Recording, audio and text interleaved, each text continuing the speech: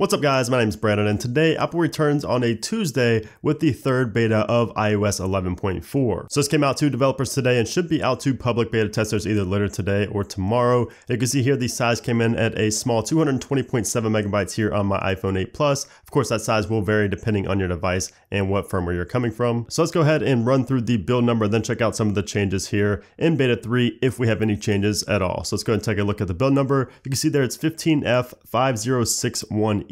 Of course, a long build number as expected. We're expected to have at least one or two more betas of 11.4 before the final release. Now, as for the changes in beta 3, I haven't noticed anything new at all. However, I did notice that something I mentioned in the last video in beta 2, a bug has been patched. So that was the 3D touch lag after unlocking. This was actually introduced with iOS 11.3, but now if you go and unlock your device and then 3D touch, you can see it now works after unlocking. Before there would be about a 3-second delay and you wouldn't be able to 3D touch on an icon until at least 3 seconds after you unlock the device. But that has been patched here with the third beta of iOS 11.4, which is nice. But aside from that, you're not going to really notice anything changed at all. I didn't really notice anything new as far as performance. It seemed about as fluid and smooth as beta 2. I'm sure there's going to be people out there that say it feels smoother and faster, but that's usually just the placebo effect. I didn't really notice any change at all. However, battery life on beta 2 is actually better than it was on beta 1, and beta 3, of course, I just installed it, so we'll have to see if it continues to be as good as it was in beta 2.